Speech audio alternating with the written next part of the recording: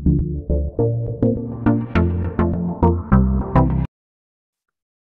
guys, welcome to Padviksha. So accountancyல வந்து பாத்தீங்கன்னா income and expenditure அக்கௌண்ட்னா என்னன்னு பார்த்துருந்தோம். ஸோ இந்த வீடியோவில் ஃபார்மேட் பார்க்க போகிறோம்.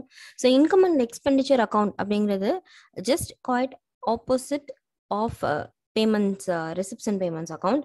ஸோ ரெசிப்ட்ஸ் அண்ட் பேமெண்ட்ஸ் அக்கௌண்ட்டில் நம்ம பே பண்ணுறோம், என்னென்னலாம் மணி உள்ளே வருது, கம்பெனிக்குள்ள மணி என்னென்ன உள்ளே வருது, என்னென்ன மணி வெளில போகுது அப்படிங்கிறது தான். எக்ஸ்பெண்டிச்சர் அண்ட் இன்கம்ன்றது என்னென்ன செலவுகள் என்னென்ன பண்ணுறேன், கம்பெனிக்காக என்னென்ன செலவுகள் பண்ணுறேன், கம்பெனிக்காக என்னென்ன இன்கம் வந்திருக்குன்னு பார்க்கறது தான். So more or like profit R loss account நம்ம போடுறோம் இல்லையா, அதே மாதிரி தான். ஸோ இந்த இன்கம் அண்ட் எக்ஸ்பெண்டிச்சர் அக்கௌண்ட் வந்து சேம் லைக் நம்ம லெட்ஜர் புக்கில் வந்து போடுவோம். ஸோ இது வந்து எக்ஸ்பெண்டிச்சர் சைடு, இது வந்து income side. That is debtor side வந்து எக்ஸ்பெண்டிச்சர் சைடு, கிரெடிட் சைடு வந்து இன்கம் சைட். ஸோ எக்ஸ்பெண்டிச்சர்ஸ் என்னென்ன இருக்கும் நம்மளோட நான் ப்ராஃபிட் ஆர்கனைசேஷனில் அப்படின்னு பார்த்தீங்கன்னா, சேலரிஸ் இருக்கும். ஸோ சேலரிஸ் நம்ம வந்து பே பண்ணியிருக்கோம் அப்படின்னாலே நம்ம இன்கம் அண்ட் எக்ஸ்பெண்டிச்சர் அக்கௌண்ட்டில் 2 சேலரிஸ் அக்கௌண்ட் போட்டுருந்தோம். 2 சேரிட்டிஸ் அப்படிங்கிறது நம்ம ஆல்ரெடி 11th படிச்சிருக்கோம். இட் இஸ் கண்டிப்பாக அது நம்மளுக்கு ஒரு எக்ஸ்பென்ஸ். ஏன்னா நம்ம யாருக்காச்சும் டொனேஷன் பண்ணுறோம், அவங்க வந்து ரொம்ப புவர் பீப்புளாக இருக்காங்க, அவங்களுக்கு நம்மளோட பழைய துணிகள் கொடுக்குறோம், நம்ம கிட்ட இருக்கிற ஃபுட் கொடுக்குறோனாலும் அது நம்மளுக்கு எக்ஸ்பென்சஸ் தான். அது நம்ம சேரிட்டிஸில் காட்டணும். ஸோ இது நான் ப்ராஃபிட் ஆர்கனைசேஷன், கண்டிப்பாக சேரிட்டி நிறைய இருக்கும். ஸோ இதை நம்ம எக்ஸ்பென்சஸில் காட்டணும். 2 சேரிட்டிஸ், 2 ரெண்ட். இன்கேஸ் நான் ரெண்ட் கட்டுறேன் அப்படின்னா to rent, to donation paid. கண்டிப்பாக நான் டொனேஷன் கொடுத்துருப்பேன் இல்லையா, எந்த ஒரு ஆர்கனைசேஷன், ஹாஸ்பிட்டல், ஸ்கூல் டொனேஷன் கொடுத்துருந்தா அதை நான் பே பண்ணியிருந்தா காட்டுவேன்.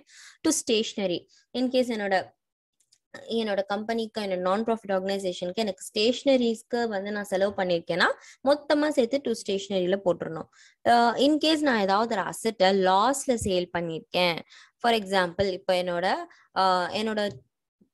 என்னோட காட் வந்து லைக் என்னோட கட்டில் வந்து நான் வந்து 50,000 rupees, ஆனால் நான் 40,000 தான் சேல் பண்ணியிருக்கேன். அப்போ என் 10,000 என்ன ஆகுது, எனக்கு லாஸ் ஆயிருக்கு. ஸோ அந்த மாதிரி லாஸை நான் வந்து இங்கே காட்டுவேன்.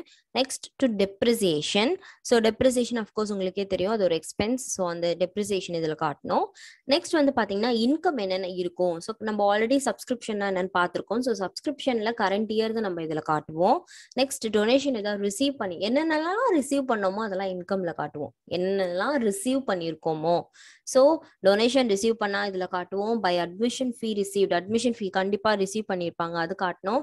கிராண்ட் ரிசீவ்டு, லைக் ஏதாவது ஒரு கிராண்ட்ஸ் நம்மளுக்கு கிடைச்சிருக்கு, ஸோ ஃப்ரீயா வந்து நம்மளுக்கு இதுல வந்து இந்த ஆஃபர் இருக்குன்னு நம்மளுக்கு கிடைச்சிருக்குன்னா அந்த மாதிரி. இல்லைன்னா ரெண்ட் ரிசீவ் கிடைச்சதுன்னா அது, இன்ட்ரெஸ்ட் ரிசீவ் கண்டிப்பா பண்ணுவோம், அதையும் போடணும்.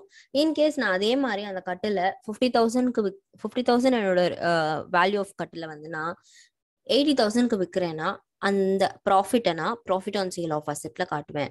ஸோ இதெல்லாம் போட்டு முடிச்சுட்டு அப்புறமா நான் வந்து 2 பக்கம் டோட்டலையும் பென்சில் எழுதுவேன். ஆஸ் ஐ செட், நான் ஆல்ரெடி உங்களுக்கு கற்றுக் கொடுத்துருக்கேன். இந்த மாதிரி நம்ம எந்த ஒரு லெட்ஜர் ஃபார்மேட்ல எது போட்டாலும் 2 பக்கம் டோட்டலையும் பென்சில கீழே இங்கே எழுதணும். ஸோ நீங்க கீழே இங்கே பென்சிலை எழுதிட்டக்கு அப்புறமா என்ன பண்ணணும்னா எந்த பக்கம் டோட்டல் ஜாஸ்தியா இருக்குன்னு பார்க்கணும்.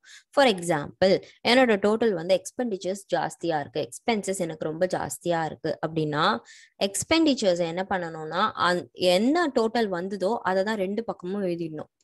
எழுதிட்டு இன்கேஸ் எனக்கு எக்ஸ்பென்சஸ் ஜாஸ்தியா வந்ததுனால நான் இன்கமோட டோட்டல் எல்லாத்தையுமே வந்து நான் மைனஸ் பண்ணுவேன். எனக்கு வந்த டோட்டலோட மைனஸ் பண்ண அமௌண்ட் எனக்கு என்னவா இருக்கும்னா டெபிசிட்டா இருக்கும். ஸோ நம்ம இதுல வந்து by balance carry down, to balance broad டவுன்லாம் போட தேவையில்லை. இதுல வந்து நம்ம என்னன்னு சொல்றோம்னா surplus deficit to surplus. In case எனக்கு எக்ஸ்பெண்டிச்சர் ஜாஸ்தியா இருக்கு அப்படின்னா 2 சர்ப்ளஸ்ல எனக்கு வரும். Excess of income over expenditure, sorry மாத்தி சொல்லிட்டேன். இன்கம் எனக்கு ஜாஸ்தியா இருக்கு அப்படின்னா, இன்கம் ஜாஸ்தியா இருக்குன்னா உங்களுக்கு நல்லது தானே. இன்கம், ஒரு கம்பெனில இன்கம் ஜாஸ்தியா இருக்குன்னா எக்ஸ்ட்ராவா பணம் இருக்குன்னு அர்த்தம், கரெக்டா? அப்ப எக்ஸ்ட்ராவா பணம் இருக்குன்னா அதை நம்ம சர்ப்ளஸ்ன்னு சொல்லுவோம். இன்கேஸ் எனக்கு எக்ஸ்பெண்டிச்சர்ஸ் ஜாஸ்தியா இருக்கு, இன்கம் கம்மியா இருக்கு, அஃப்கோர்ஸ் இது ரொம்ப கஷ்டம் இல்லையா. நான் ரொம்ப செலவு பண்ணியிருக்கேன் ஆனா இன்கம் எனக்கு கம்மியா இருக்கு. அப்ப இன்கம் கம்மியா இருக்குன்னா என்ன அர்த்தம், நம்மளுக்கு அது டெபிசிட், பணம் இல்லை. அந்த டெபிசிட் நம்ம இன்கம் சைட்ல போடுவோம். இது நம்ம கிளியரா சொல்லணும். உங்களுக்கு கிளியரா சொல்லணும்னா இது எக்ஸ்பெண்டிச்சர், இது இன்கமா. ஸோ இப்போ இதுல வந்து நான் டோட்டல் பண்ணும்போது எனக்கு எக்ஸ்பெண்டிச்சர் வந்து டோட்டல் 5 இருக்கு, இன்கமோட டோட்டல் 4 இருக்கு. ஸோ இன்கமோட டோட்டல் 4 இருக்கும்போது எனக்கு 4 வந்து நான் 5 மாற்றணும். 5 ஆக்கணும்னா இங்கே 1 போடுவேன் இல்லையா? இந்த 1 நான் இன்கம் சைடில் போடும்போது எனக்கு அது டெபிசிட். அதுவே எனக்கு எக்ஸ்பெண்டிச்சர் சைடில் 4, இன்கம் சைடில் 5 இருக்குன்னா இங்கே நான் 5 ஆக்கணும் இல்லையா? அதுவே இந்த 1 நான் இந்த பக்கம் போடுறேன்னா அது எனக்கு சர்ப்ளஸ். இப்படி நீங்க மனப்பாடம் பண்ணலாம், இல்லைன்னா கிளியரா புரிஞ்சுக்கலாம். நம்மளுக்கு இன்கம் ஜாஸ்தியா இருந்ததுன்னா அது சர்ப்ளஸ், எக்ஸ்பெண்டிச்சர் ஜாஸ்தியா இருந்ததுன்னா அது டெபிசிட்.